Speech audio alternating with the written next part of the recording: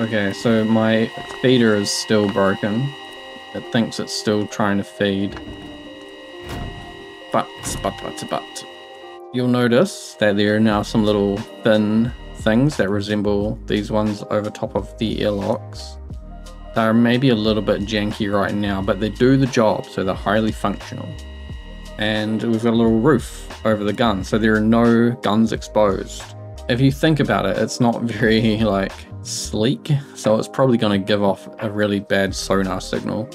But if we unlock, so that thing slides back, and then the gun comes up, and we can go nuts. I still haven't done my reset on this, so you have to manually line it up.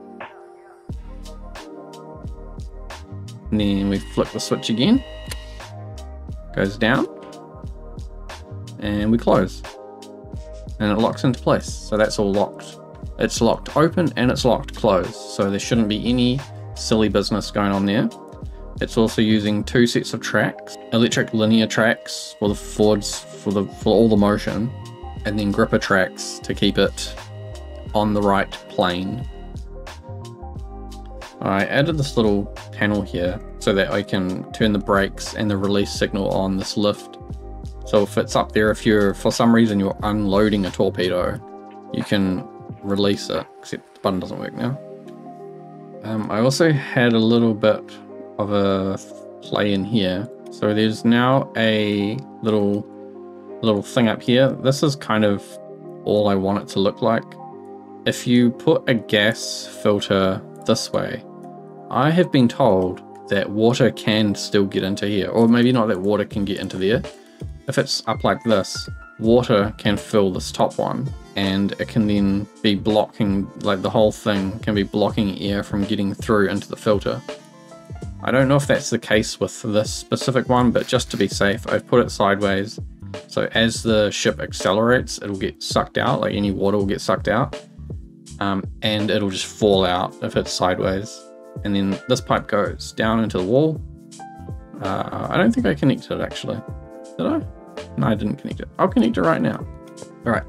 So air comes in, goes down through the roof, and then out into these 2 pumps. And these pumps pressurize these air tanks whenever we're on the surface.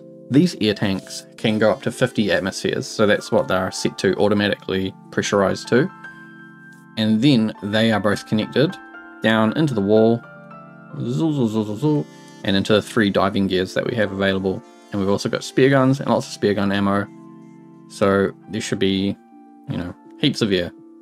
And then on the little panel here, we've got a little depth gauge, so we know how deep we are, an override, and then the pressure of both tanks.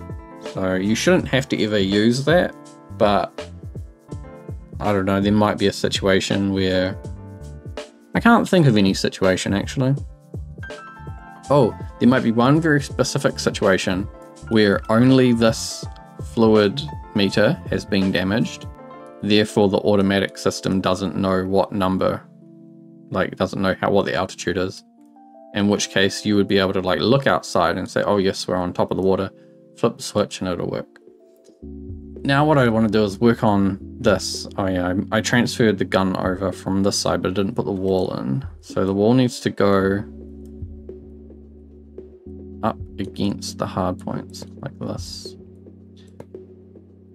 So I want to turn all this space into the living quarters, and I guess I'll have to turn it into an infirmary as well. But to do that, I need the torpedo. Unless I only have 1 torpedo. Huh? That would be extremely lazy, and it would unbalance the whole submarine thing completely. But it would give me more space for activities. Should I do that actually? I mean, I don't mind asymmetrical stuff at all. If you know me, I'm a big fan of asymmetry, so perhaps I should do that. Why would you need more than 9 torpedoes? Although I've been told we've had discussions about this, where modern submarines have like 40 or something torpedoes, and they're like massive, and this is just, we're on baby scale at the moment. I am kind of feeling like it would be more interesting to not have torpedoes on both sides, and I'm also feeling lazy, and I don't want to do all this again. And that would let me have an infirmary, a whole separate infirmary. Let's do that and be lazy. Perfect. Everybody wins. Oh, I could just completely smooth off this side as well. Get rid of the tube. I could put a gun down here actually. Like an underwater gun, because I think there will be a time where Kraken underwater, or a Meg, probably more likely a Kraken, and you want to shoot it and you can't get an angle on it. So having a gun under here might actually make a lot of sense. But there are still some areas where it's like things are too low. Like under here you just won't be able to get anything. So it seems like downstairs I've done things very differently than upstairs in terms of like roof height. Okay, I've just gone for like 8 high. That's okay. It's 8 high everywhere, isn't it? This is 8. This is 7. This is 8. So everywhere is 8 except for... Huh, how did this happen? Everything's 8 except for this bit of the torpedo room, because it's like an elevator. This hallway's 8. This is probably 8. Okay, only the bridge is 9. It might even be 10. The bridge is 9. Everywhere else is 8. This is 8. God damn it. How badly do you think this thing will roll if I go real hard into the asymmetry? Because see, all this white floor technically doesn't need to be here. And like none of this needs to be here. You know, what is this? Nothing. So I think like where I've lost my under here, where it's just like a weird space, that would be perfect to put my power source, which is probably, we're going to try nuclear, and if nuclear doesn't work, we're going to go electric. So we have backup plans. So I guess I'll restore all of this. So yeah, do I just trim this off? Because this is all excess. Oh, what? Wait a minute. It's only this piece? Oh, that's real weird. Okay. It's only that little bit over there where the torpedoes actually come down in the lift. Those lights are going to be okay. This room here is going to be either infirmary or sleeping. I would like sleeping to be this section though, because I feel like it's kind of small enough that it makes sense to just chuck a bunch of beds in here.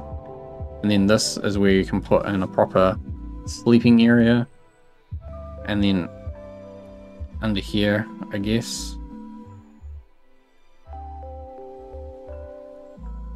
we can do some steam generation, which could also go at the back of this section. Anyway, let's get this done. So for sleeping arrangements, I just want this. Well, I want a version of this. This is such a very submarine-y style. I mean, not that I would know, I don't know what I'm doing. I'm probably not going to need that door anyway, but who knows? You never know. And I just want to change these HUDs, I think. We've got one down there which you probably can't access. One equipment slot. Oh, but the light? Huh.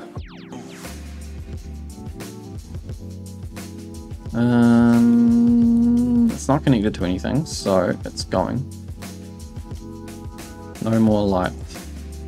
Oh yeah, I'll put the light in here.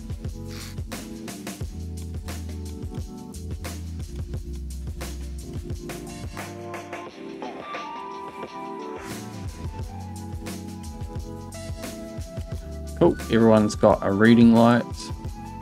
Everyone's got a bed, everyone's got 2 equipment slots and a Arctic clothing. And now I'll just try and shove it in that gap. That might actually just go in. We'd be losing a bed, I think. Be losing this top bed. Let's do it. Let's do it. And then this wall needs to move because, yeah, we're now moved across a little bit. Get rid of that, get rid of those, get rid of this, get rid of that. Pop, pop, pop, pop. And then the bed that's getting chopped a little bit, we're just going to take this whole bunk and shift it back. I need to leave the door, the painted door, but I need to pull the thing along. Please fit. Oh no. 1, 2, 3, 4. It might not fit. What are those? Oh no. It's real close. He just loses his equipment slot. That is 1, 2, 3, 4, 5, 6, 7, 8. We have 6 seats. Should I just get rid of some of the beds? It's also kind of weird that this bunk is like directly in line with the door. I think a better option would be to like put in a wedge wall. Probably only needs to be a 2. Yeah, it only needs to be a 2. So now everyone's kind of got their own space, and then in here we can put a little seat, which can be like the one in the galley. It's on here. Does that like defeat the purpose, defeat the point of doing the angled wall?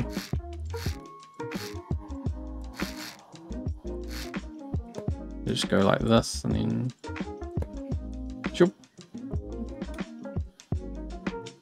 That's probably okay, isn't it? And then I could copy this painted texture onto this wall as well and get another locker.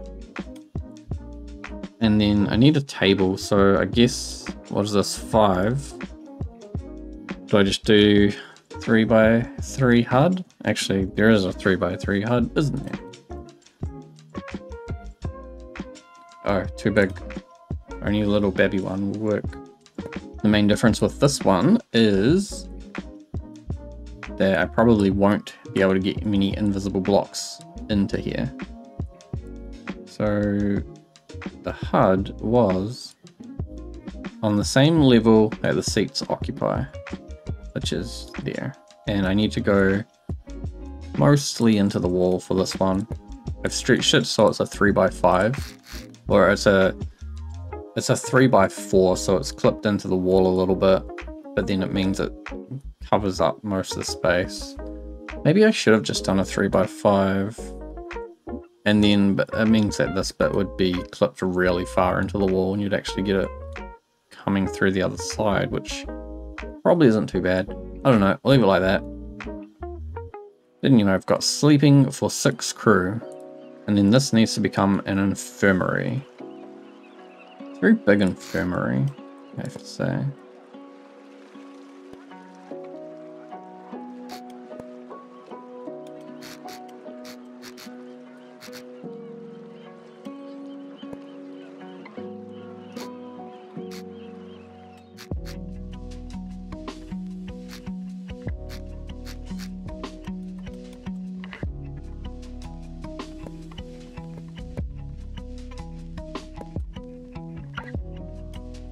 It's like the dungeon. It would make more sense to just move the wall. The sub is such a mess with like walls, unnecessary walls going everywhere. What is this? This is why the physics thing is having a stroke.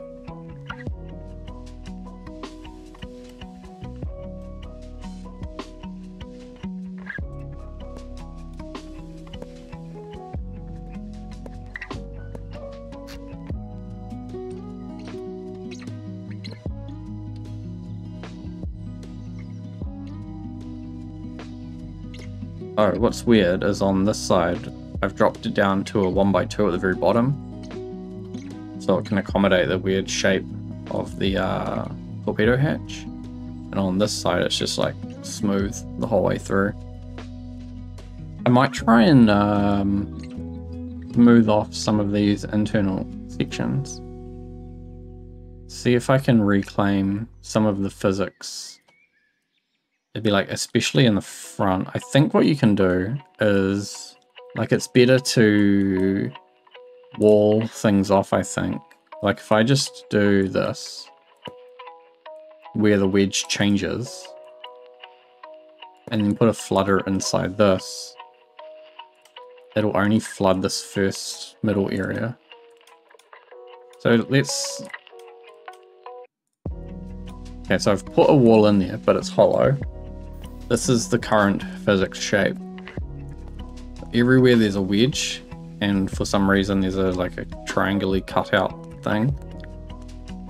And we just want to blob that into, see that big green wall in there? We want to make that whole front section a big green blob. I'm going to put the microcontrollers in there though, but I don't think I need that much space. We're going to say that is going to be server room. Is that really what I want to do? I might as well, really, because otherwise, you know, if I've got to put it somewhere. So what I'm doing here is I'm allocating like the wall, the interior part of the wall to microcontrollers. So anything behind this I'm going to try and remove. Alright, so you'll be able to put a microcontroller in there. I will fill up some of these spots. And then I'll put a roof on it.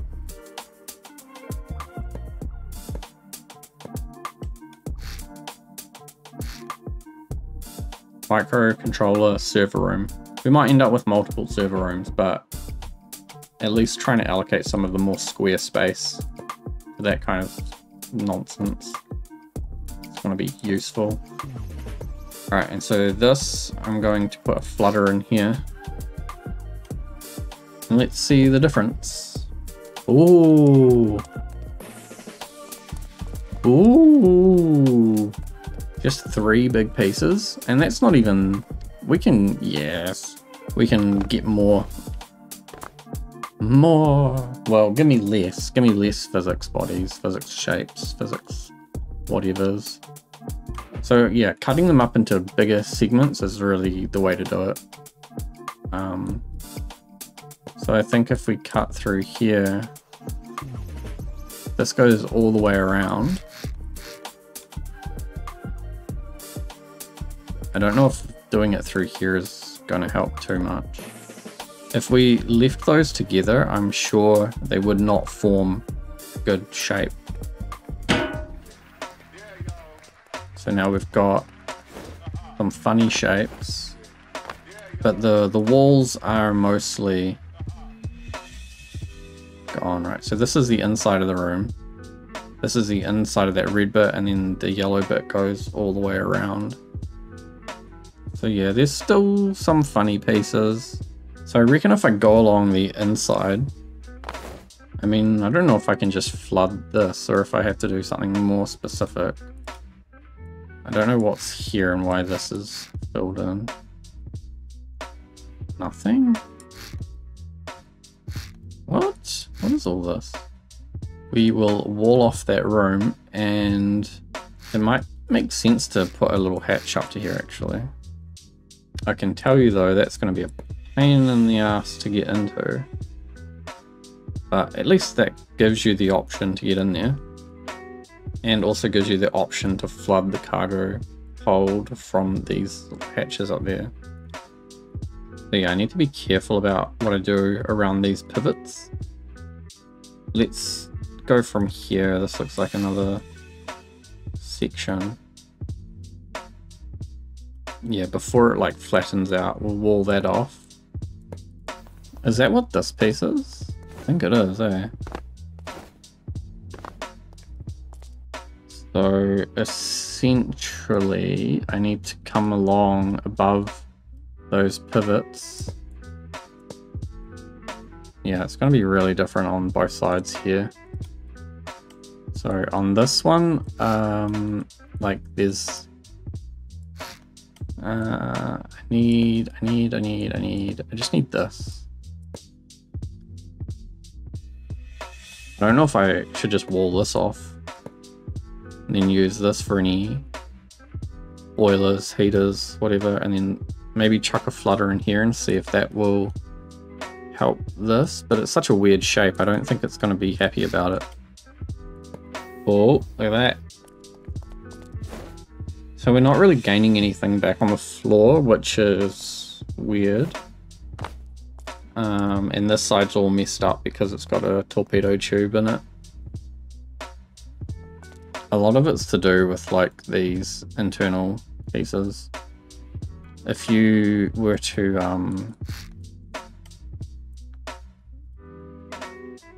take these wedges and smooth them all off, you'll get a much better result.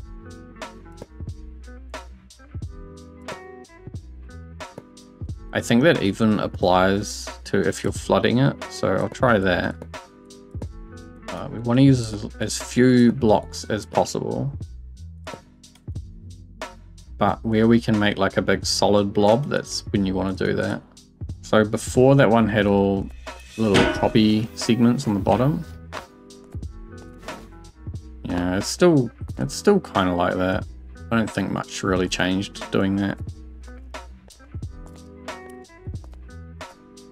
It's still a lot less than what it had before though. So progress.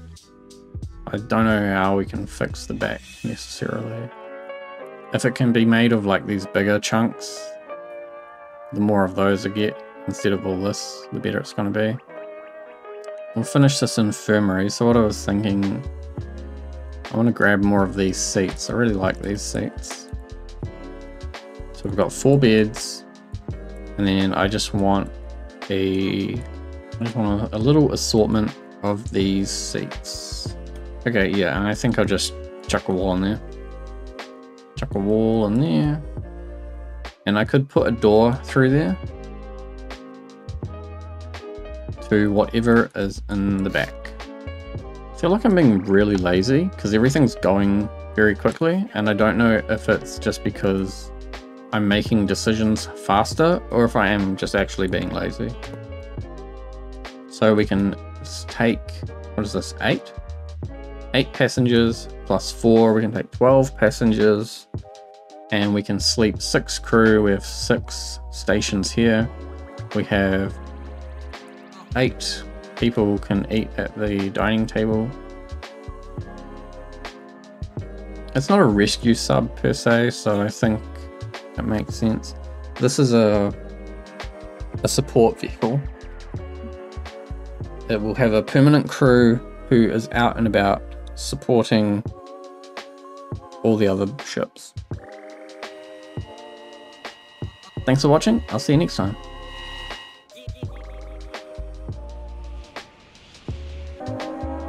Where's the button? Yes. Oh, jeez.